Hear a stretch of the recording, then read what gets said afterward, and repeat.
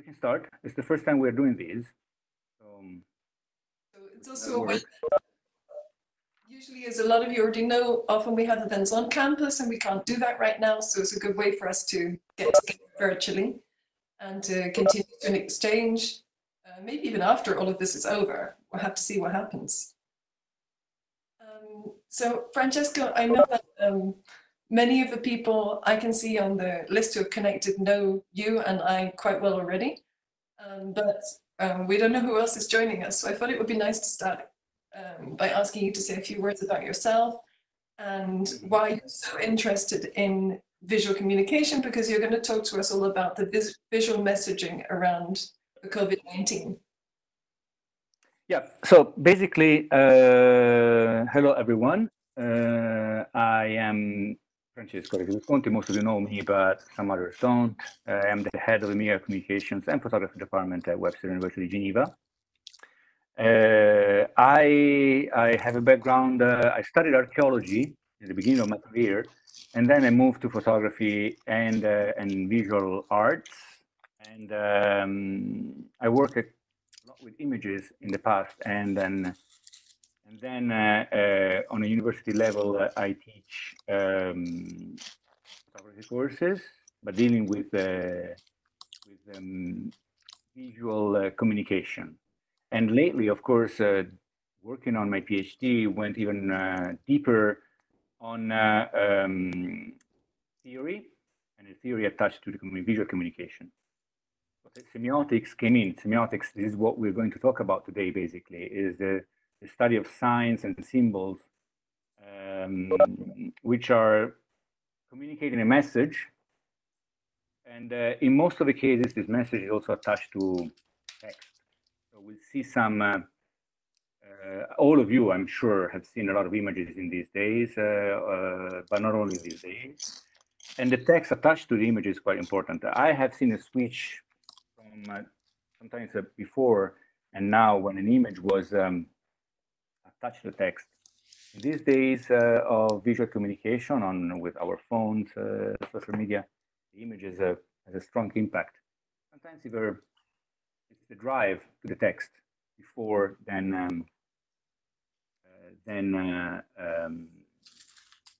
I was looking at, I see I'm not multitasking, as most of women are. I am not. So I was seeing someone sent me a message. Anyways, so yes, there's a strong interest, of course, in visual communication. How do you think that semiotics can help us to understand what's happening with the coronavirus and also how people are reacting to it? I don't know if we understand. What I can say is that I noticed and highlighted since everything started. I can tell you that since December, well, beginning of January, for us Europeans, I started collecting images because I found it was very interesting what was happening in China first, and we have an expert here about China, right, Dominique? And I was very interested in that, and I saw the general reaction, my personal reaction, and a general reaction to images to what was happening in China first, and then started reading newspapers, of course, in my case, mainly Italian newspapers. And then I found myself, as many Italians, in the middle, in the center, in the core of the pandemic, because everything started from teams that started from Italy. So I don't know how many of you have seen these. This is an image from January 31st. So it was a month after the official, they say the official beginning of pandemic in December 31st. That's what I've read. When I saw this image, I was shocked because my first impression was I didn't realize what was going on here. It was the text drove me in understanding what was going on. So what is interesting here is a series of symbols. If you take this image out of context, without knowing that it's coming from related to the pandemic, it's complicated to understand it. My first impression was, okay, I understand it comes from China because we have these signs. I don't know what's written there. Maybe someone can translate it for me. But for me, this is Chinese, clearly. The good point for me was that I didn't know what was written there, but all the signs I can see here and the symbols, I mean, these texts are symbols,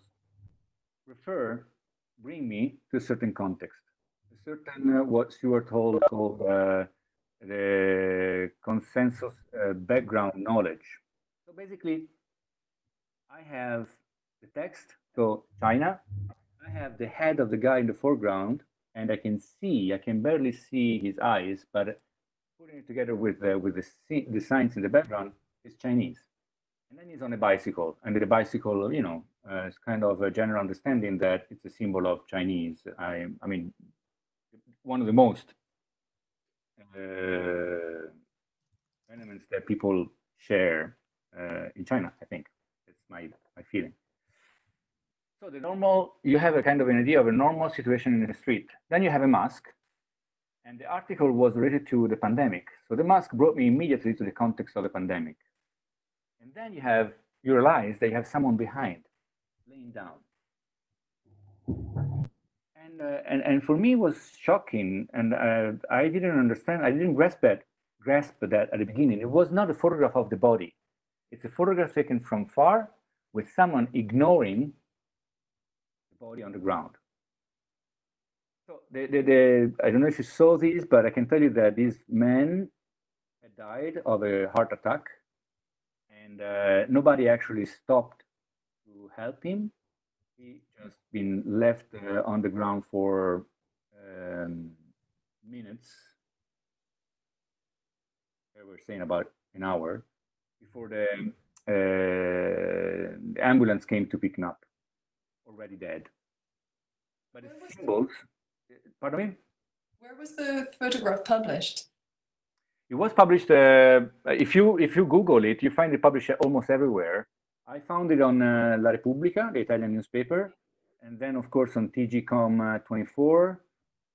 And now, if you go on Google, you find several versions of this image. But this is the image I found, and to me, it was striking because, again, as I'm telling you, the composition following the rule of thirds attract your attention on the man with the bicycle. You have the red in the background, and of course, the red relates to the communism, the Chinese flag, with the text in gold. So everything is related to that context. So we are, of course, referring to a certain context.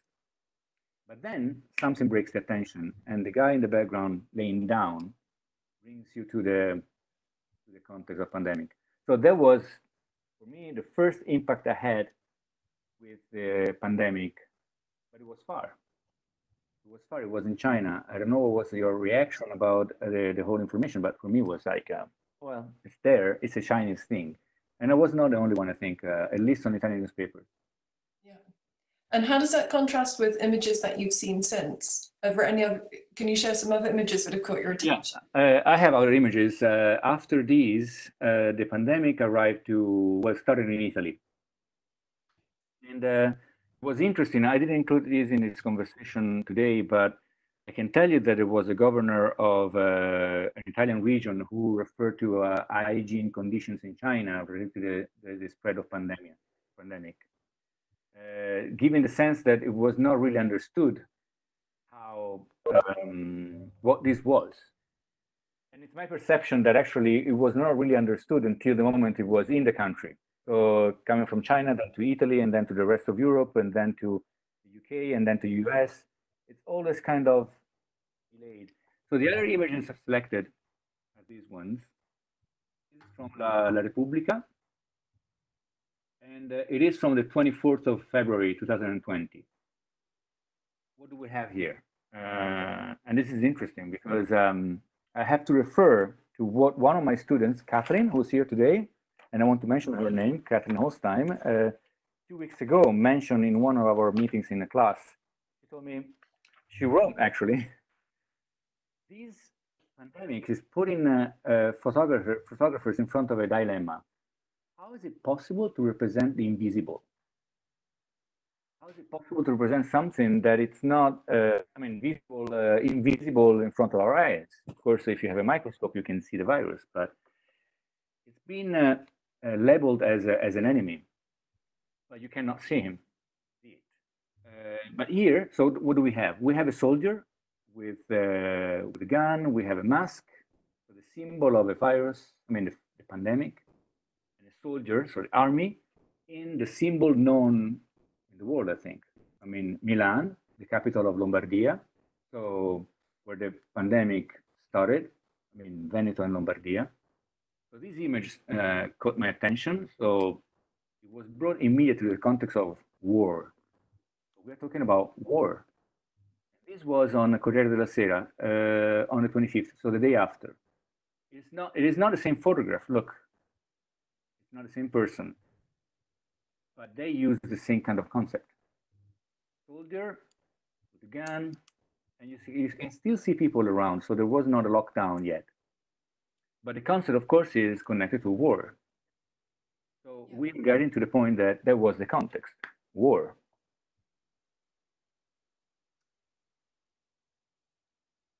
Basically, we see. Yeah. Sorry, go ahead. Challenge. This is a great challenge. How can a photographer represent an invisible enemy?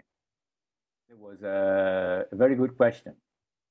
Because with my students, we are dealing with images coming from all over the world. And I want to show you another image one of my other students, Renad, I misspelled your name here, sent me from Saudi. You recognize this place, I guess. I have seen these places only on photographs, and I've seen it crowded and overcrowded, up to the point that I always thought, how can people breathe there? And when you see an image like this, it's quite astonishing because it's an empty place. So photographers started representing this pandemic with a sense of isolation. So crowded places, unusually empty in a war context. So what do we have here? When you look at this image, you have the symbol of the Muslim religion with no Muslims. I mean, yes, we have people around, but there are no prayers. There are no people except an army. We have an army. They're all dressed in the same way. We have small tanks. Of course, they're not tanks. They're cleaning up the square. So they are fighting against something that is not visible. But to me, they're looking from far. They look like ants and an army. So we go back to the same point we've seen on the two photographs on the newspaper before, an army fighting against an invisible enemy. So this was quite striking for me.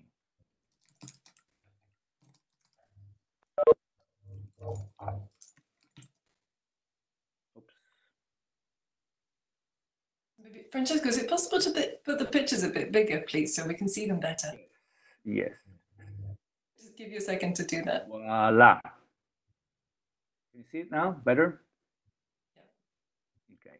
Excellent, thank you. That's a question. You see only the PowerPoint presentation, right? You don't see, because I can see you, Sarah, there on my left on the screen, but you don't see yourself, right? Yes, I can see. We can see people in small at the top, and we can see your images. So that's, okay. That's perfect. Okay. Okay. So, you need help, Dad? You might like to mute as well. Done. So, let me go to the next. And then this brought me to think again on symbols. You know this place, right? I guess everybody knows this place. You can see this, right? So it's all good. Yeah. So this is St. Peter's Square, Vatican. It was March 27th. So to me, these photographs, the next photographs you will see, will sign the history of photography, but not only of photography. These are the symbol of the pandemic, in my opinion. These symbols of the center of Christianity, empty. This was on March 27th. It was the Pray Urbi et Orbi, given by the Pope, to an empty square. He spoke in front of an empty square. And this was published on all over the world. I saw today the Bangkok News. This was on the first page. But of course, it was on The Guardian, New York Times, Italian newspapers. This is one image. This was on New York Times on March 27th in the evening. There are some people around, media, always present, and probably the assistant of the Pope, but he's alone. Alone, praying. And again, we go back to some of the images seen, isolation, so nobody around except one person. Here we have the white man. And when I call him the white man, it's interesting because this is the text he mentioned. And he brings everything on a biblical, like on a saga level. Especially when you see the second row, thick darkness has gathered over our squares, our streets, and our cities. This could be the beginning of the Lord of the Rings. This could be the beginning of Star Wars. This is biblical. It brings everything on a very, very strong level, and it's hitting everybody's imagination. So it brings everything to the level of imagination and fantasy. And the image I selected for today, this is the image I actually think would be an historical image. The Pope alone, I mean, of course, we have a sense of composition. The Pope is on the right-hand side. My students will know this. It's on the crossing of two of the lines of the rule of thirds.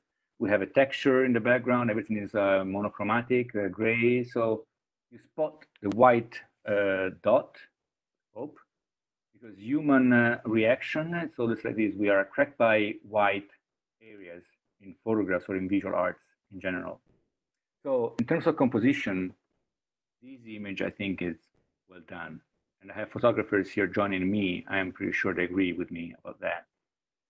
And I see them laughing now, so smiling, not laughing. But actually, what I love is the fact that as soon as I saw this image, and when I thought about the text, and trust me, this was the process. I read the text, thick darkness is gathering on our skies. My first reaction was thinking about The Lord of the Rings and Star Wars. And guess what? The day after, I found this on Facebook. What does this mean? This goes on a level, okay, we can we can smile and we can laugh. It's a nice image, but it refers to a deeper concept, the idea that we are human beings, and I'm sure psychologists can find a lot of connection with this. I want to bring it on a level of photo theory, try not to make it complicated. Mentioning two academics, Roland Barthes and Stuart Hall. And Roland Barthes was mentioning the fact that we have to know the historical context, but when we're talking about news photographs, this historical context in most of the cases actually brings us to realize that these images are referring to archetypical images, something that is part of our background knowledge. It's not only historical, so this refers to something today, 2020, but it goes back to a general context, not only Rome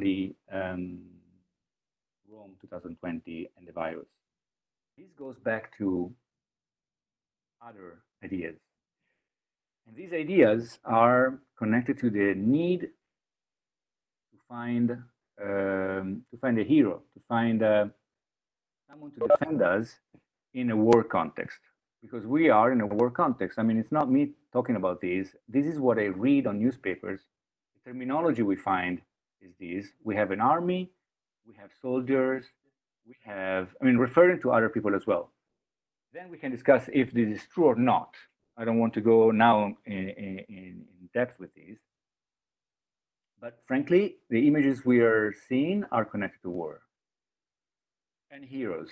So this is, sorry, this is in Italian, but I'm going to be your translator on La Repubblica again. This was on the 5th of April, before Easter, week before. And he's mentioning heroes. He's saying please look at the real heroes of these days. So he's using this term, heroes. So the hero in a war context. I'm going to touch some of these points later because this is connected to theories, the theory of the hero with Joseph Campbell and the saga, and we can refer to the Lord of the Ring, to Star Wars, to Harry Potter. We find always the same kind of structure. The hero who's a normal man, and then is called by a special situation to leave this common world into the world of supernatural wonder. And of course, the virus situation is a supernatural wonder. So the superhero, I mean, the normal person becomes a hero, and he has to go through a special situation where he finds difficulties. He learns through experience, then has to fight against an enemy. Thinking about the Lord of the Rings, Harry Potter, Star Wars, you can refer to more or less the darkness the Pope was referring to, that was recalled my attention. And then we always have a mentor. Obi-Wan Kenobi, we have Gandalf, Albus Dumbledore. In this case, I don't know who's actually the mentor.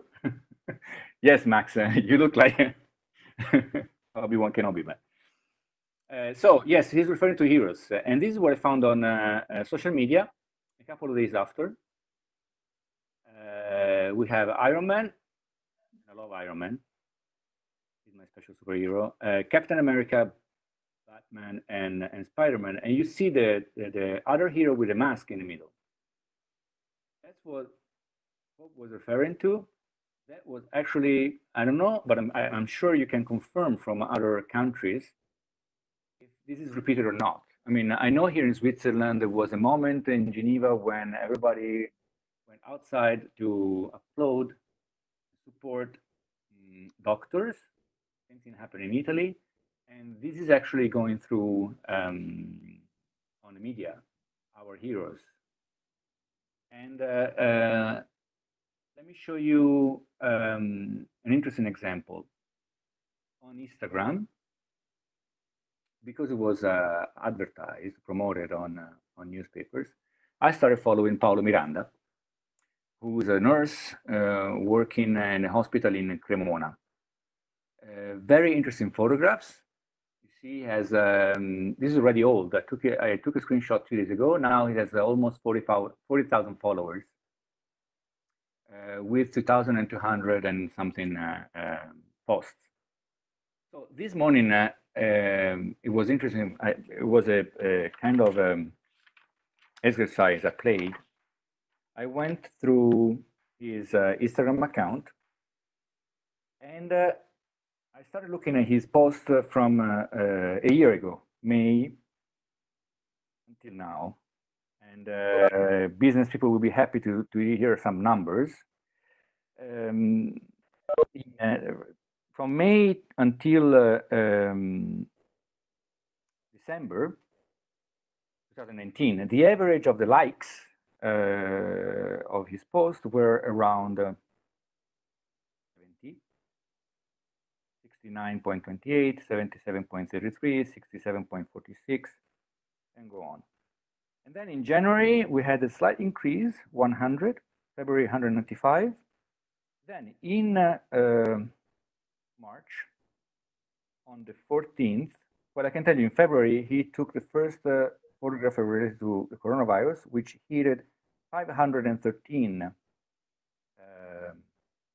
likes. In March, the average of the likes boomed up to 4,263. So from February, it was 195 to 4,263, where he actually made a statement on March 14th on one post. He made a statement in Italian and English. From now on, and you see the image on his profile image, his self-portrait, he started following what was happening in the hospital.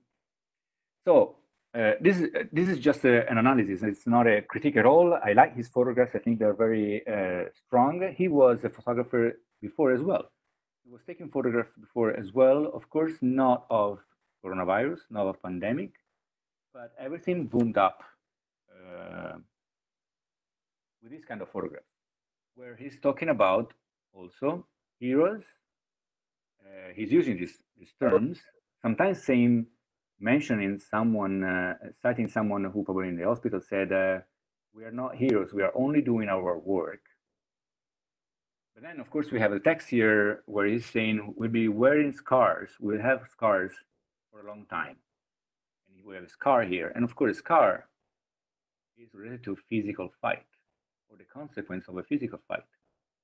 So there is a connection again to war.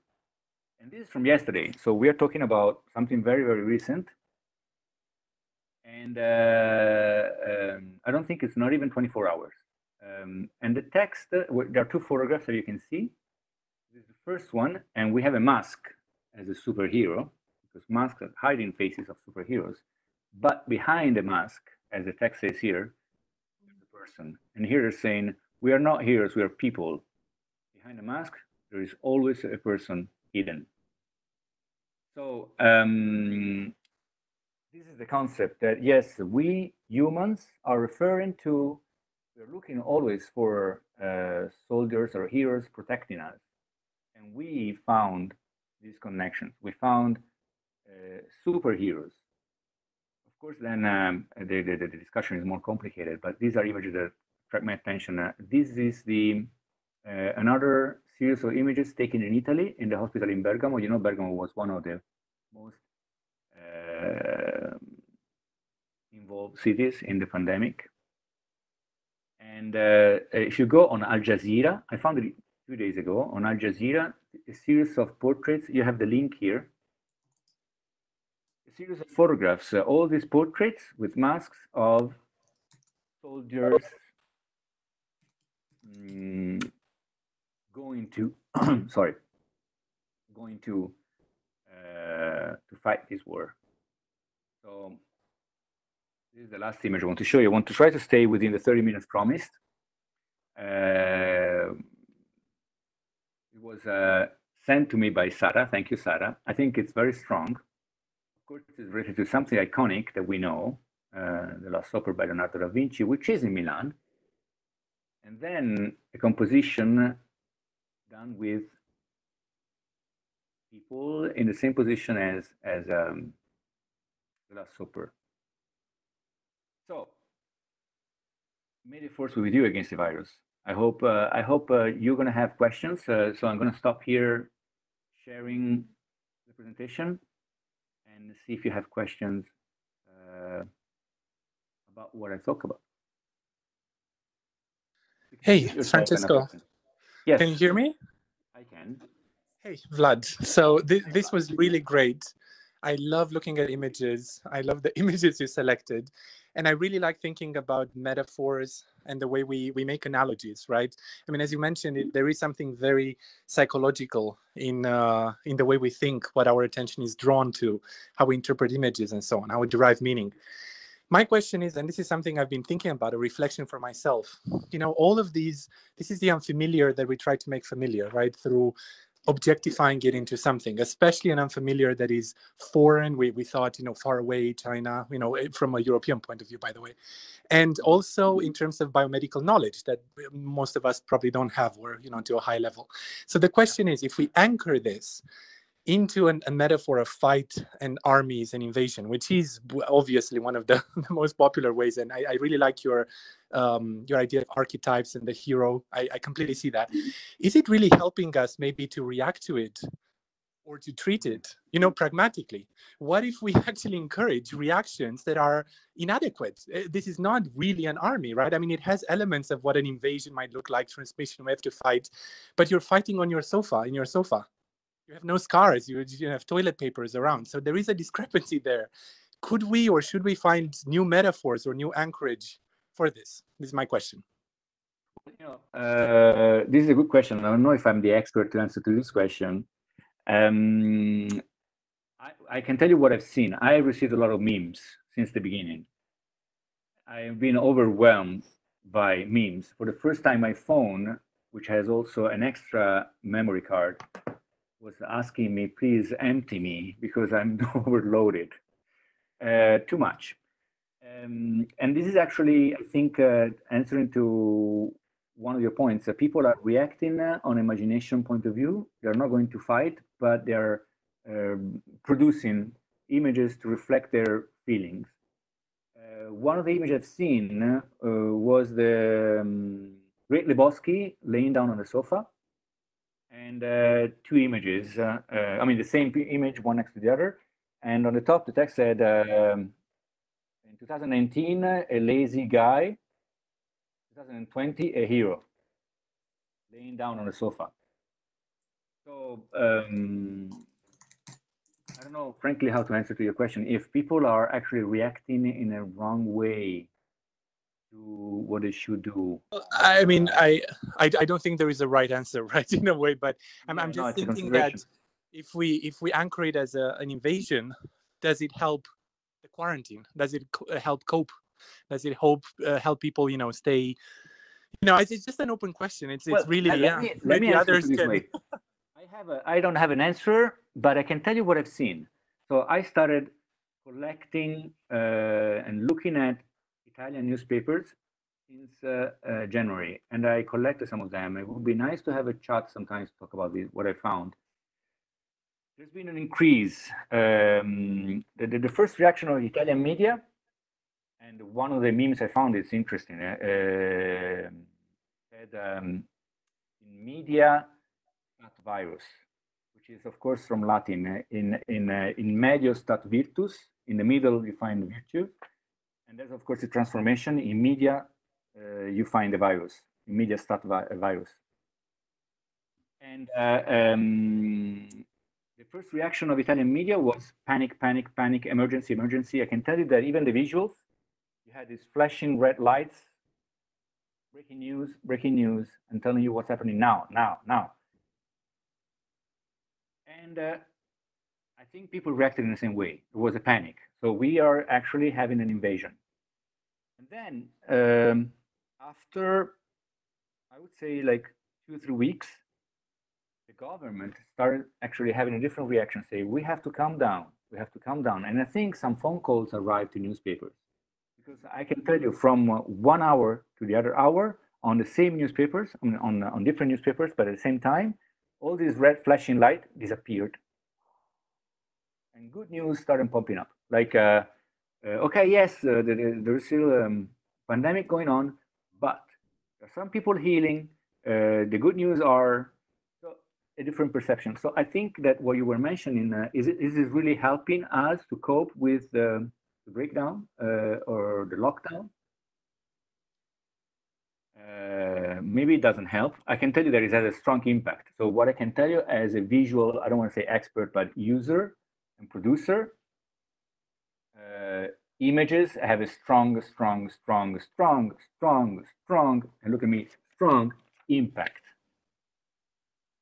I hope I say something? somehow. Yes. Athena, please.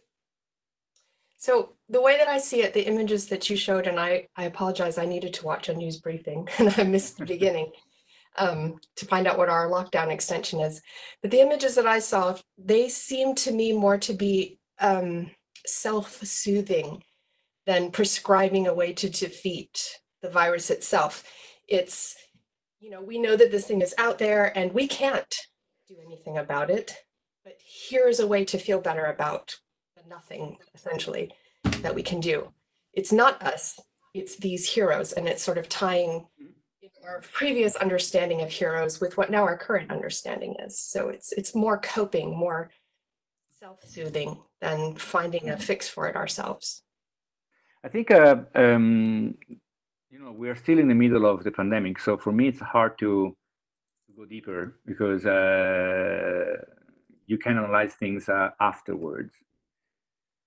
But what I can tell you is that maybe there's also an interest in letting people stay home and telling them home because there's someone else fighting this battle. Exactly. Yeah. knows? Can I ask Other you a questions question? or questions? Yes. What's striking in the images of the superheroes, like where you see Iron Man and then the medic, is that the heroes, you can't see their faces. Yeah, there's a mask always. You can't see their faces. So what does that do? Does it dehumanize them? Does that make it easier for us to imagine these as somehow more than human, somehow less than human? Because in some sense, these are people sacrificing themselves, maybe for us, which is a lot to ask of anyone. So maybe it's easier for us to see them as different in some way. Hi, Bill. It does sort of other them, it anonymizes them. And it could be a negative in sort of not allowing us to relate to them as human beings, or it could be a positive in allowing us to see any person as being behind that mask. Yeah, absolutely. So I was thinking in terms of people might feel, we probably do feel, like you can see an anonymous medic versus if you imagine like, you know, somebody in my family who's a nurse and who has and it's entirely different, including if you would imagine that person potentially becoming ill and sacrificing themselves on behalf of everyone else. I would like to see a bit of a racial mix in the images. Yeah, absolutely. Yeah. Did you want to respond at all, Francesco? Otherwise, we can see if we have any questions to wrap up from anyone else. Is this a question? Yeah, did you want to respond?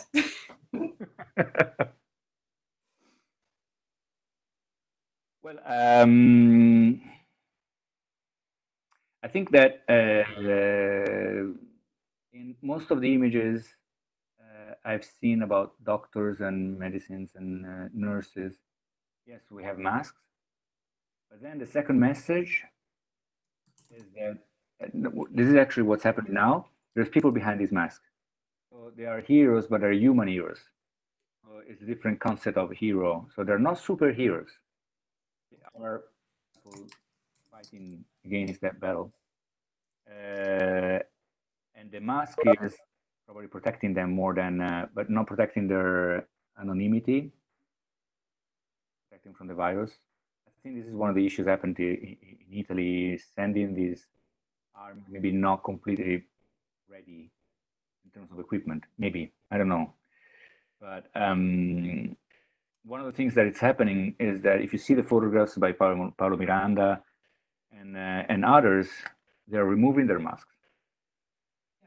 So we see their faces. They are us. We are them. So we stay home and we fight our battle. They fight our battle there.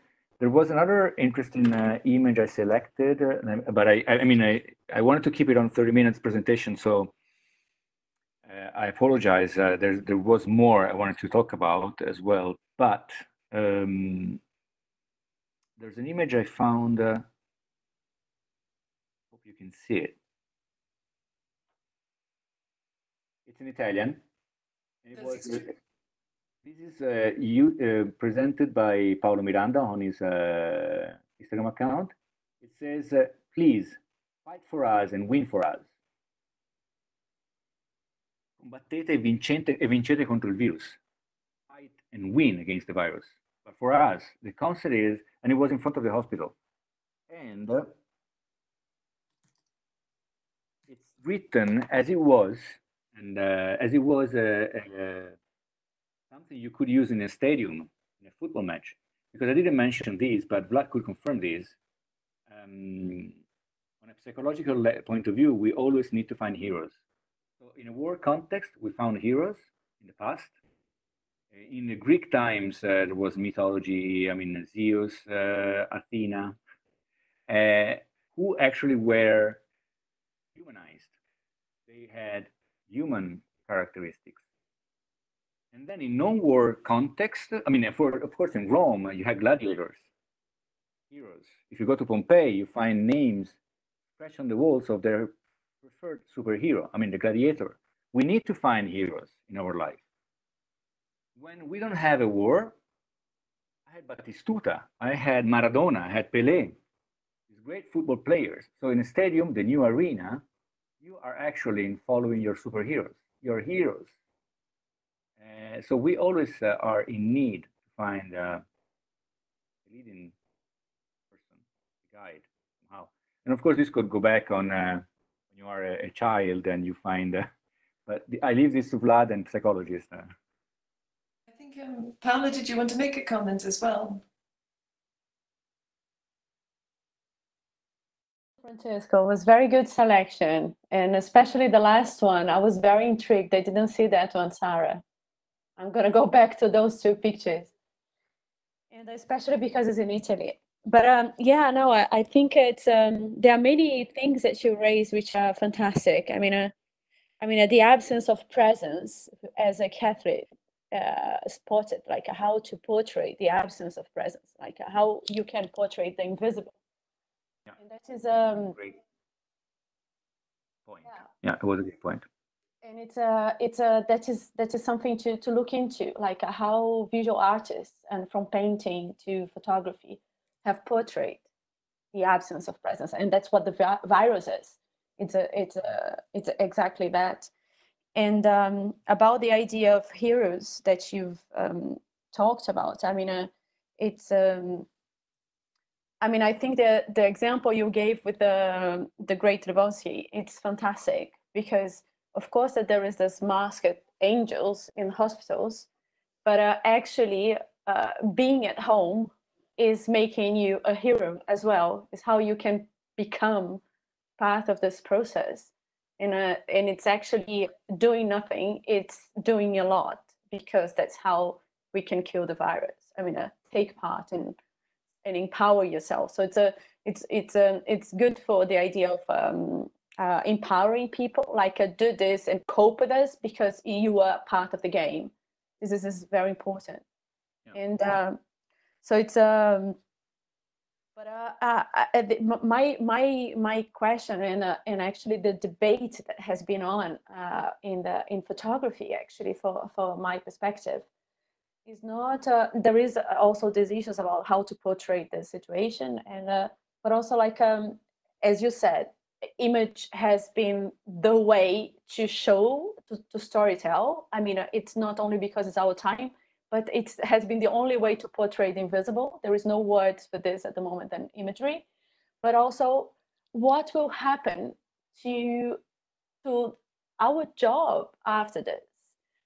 Because in photography, it's about being out there, and when our work is actually changing. You are in Switzerland, I'm in France.